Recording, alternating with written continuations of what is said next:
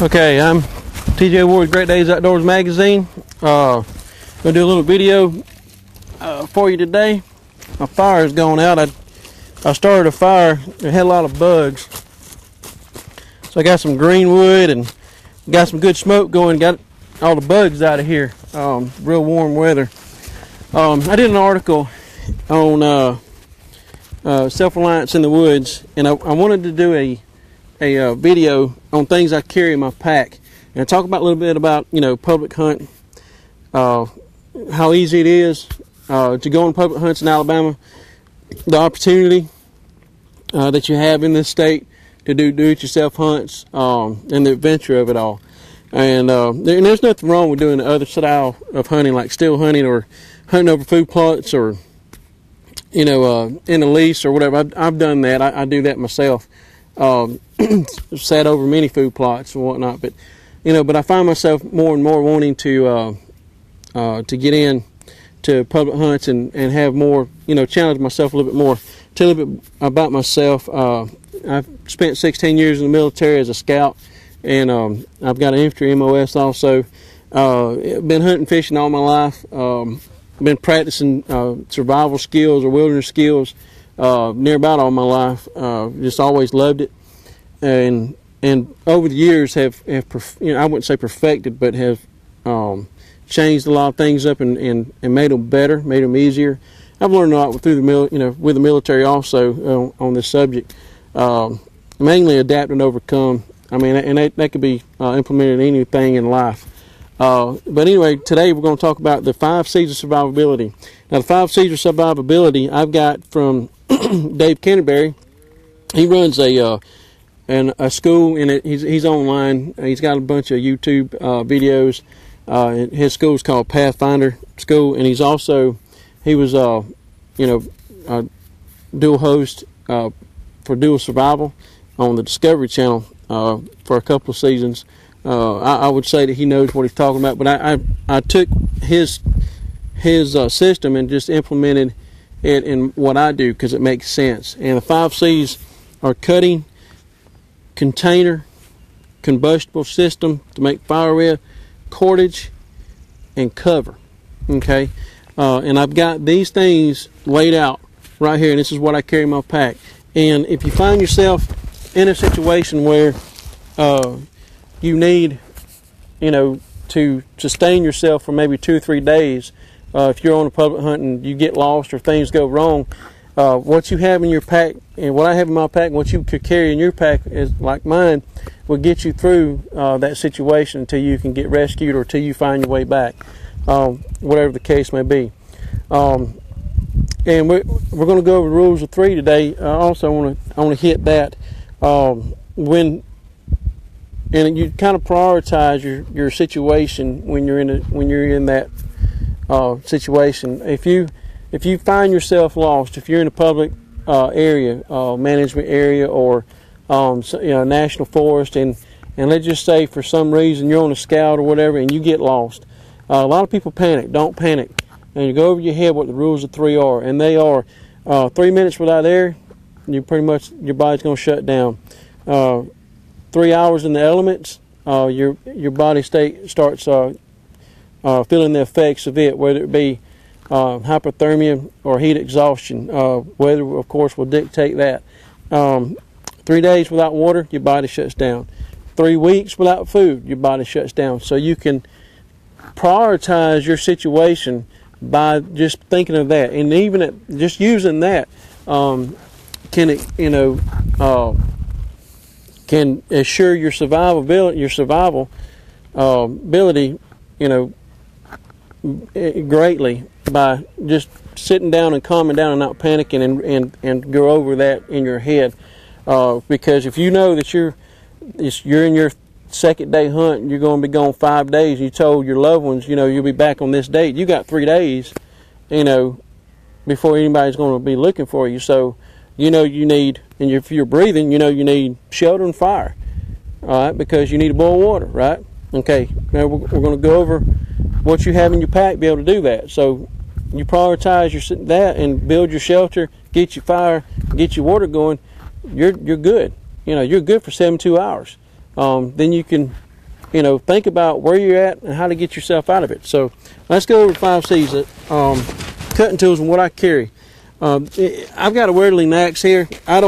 This is what I use around camp. As far as a scout, if it depends on how long I'm going to be gone, I will attach this to my pack. And I've got not this particular pack. I got another pack I use on an advanced scout trip, what I would call an advanced scout trip, because this is, you know, this cutting tool, you know, you can do a lot with, build shelters, and just, you know, it's a really good tool to have. It's a Whirling's axe, like I said. It's hand forged in Sweden. You can get this at Smoky Mountain Knife Works. You can, you know, get online. They're out of Sevierville, Tennessee, and I think I paid $65 for this. But it's got a good hickory wood handle. The reason why I like that is because if it does break, I can replace it. Good carbon, high carbon steel, hand forged axe head, lasts you a long time. I've been carrying for a long time K-bar knife. Good 7-inch blade, and on a knife you look for a good 90-degree angle, high carbon steel, of course, and this is a 7-inch blade, I believe. At least between 4 to 7 inches you need. This will throw a spark real good because of the 90-degree angle on the back. Gotta have a good spine on that. Any military surplus store, outdoor store carries these. I think they range anywhere from $65 to $85, I believe. It's been a long time since I paid for one because I've had this one for years.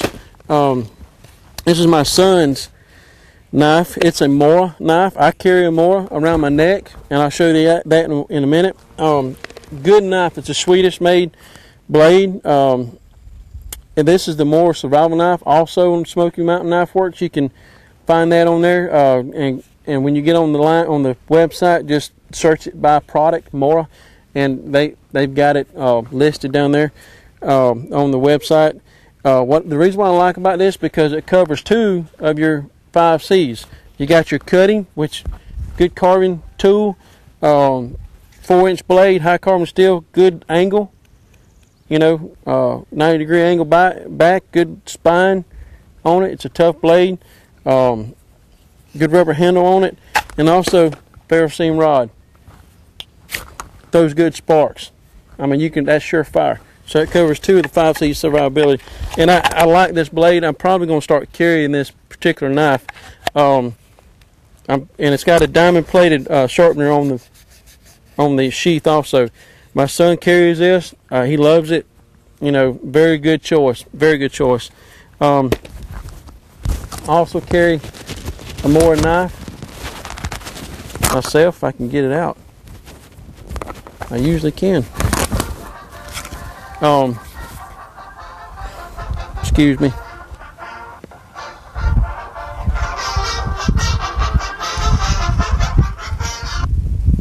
I'm sorry.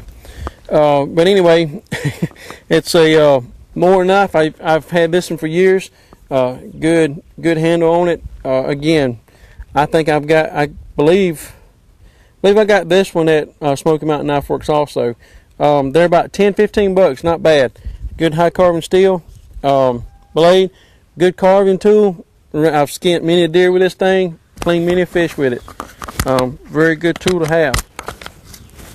Very good tool to have. That goes over to cutting. Container. It doesn't really matter on container as long as you can boil water. All right, guys. This is if I can get it off, canteen and canteen cup. It's a military style canteen from Italy. I've used the U.S. canteens, of course, being in the military millions of times. I've carried them things. It's a good thing to have. I just like this because it's not too small, not too big. Any military surplus, store carries them. But as long as you can boil water, that's the main key. Boil water in your system. All right, combustible. Of course, ferro seam rod. I carry that everywhere I go. Lighter, waterproof matches. This is a pomade. Got this at Dollar General for $1. And what I have done, pomade is very flammable. That's why I started this fire with. Of course, it's done gone out, but because I haven't been tending it. I've got cotton ball stuff in here, and it's got that pomade stuff on it, very flammable. Take it out, put it in your tinder, strike it, takes a good strike, you know, no problem at all. You got surefire, doesn't take up much room. This is also a container, guys, container. So redundancy, that's a good thing in Self-Reliance in the Woods. When you're done with this, you can punch a hole in top in this, like a pin size hole, and make char cloth also out of it. We'll go over a video later on how to do that. Cordage. I carry this a lot. Paracord, military grade, MP surplus. I got it here at Pinker. Any kind of surplus store you can buy that. Bank line, Walmart carries this. Set line, this is 330-pound test line. I think it's 150 foot. It's what you use for trot lines for catfish, set lines for catfish or whatever. But it makes really good cordage. $7 at Walmart. Also carry, if you do find yourself in a long-term situation, this is snare line. I think it holds up to 90 pounds. Test line. This is enough to set out plenty of snares if you find yourself in that situation where you want to secure meat and get some protein and some energy. We can go over, and I'll go over in another video also, a lot of knowledge there on how to set traps and whatnot. We'll go over that at a later date. And another thing I carry, garbage bag. It's not really a 5C survivability, but the last 5 C's is cover. Forgot that. What everything's laying on is my tarp. Alright, it's a 7x7 tarp. I've got it at Walmart for $12. It's got a reflective side on it, so in the wintertime when I do set my camp up, the reflective side down to the fire, and what it does with the heat from the fire reflects it off the reflective side of the tarp down on you, and also can be used for signaling. So that's a good thing to have. $12, guys, not expensive at all. Also carry just a few other things. Of course, it's not 5 C's, probably what I said. Garbage bags. I got a compass, a cotton bandana that I carry, used for whatever, and a hammock I keep in my pack. So those are the things I carry in my pack. Guys, we sure do appreciate you reading our magazine and watching this video. And again, go out and challenge yourselves. Alabama's got a very good opportunities from the Tensas Delta down to Mobile all the way to the southern Appalachians in the north of the state, up north. So a good variety of land terrain and situations that you can find yourself in a hunt. A lot of game, it's out there. Just get out there and test yourself between seasons. Go camping and carry just the minimum stuff. See what you know. And see, just gradually get yourself to a point where you can feel like you got enough knowledge and you're confident enough to go on a do-it-yourself hunt like I'm talking about. But like I said, we want to promote that more, because again, it's good opportunities. It's fun. Get a couple of friends to do it, and again, it's challenging. Good adventure. So I'm TJ Ward with Great Days Outdoors Magazine. I appreciate you watching, and I'll come back with you hopefully with another video.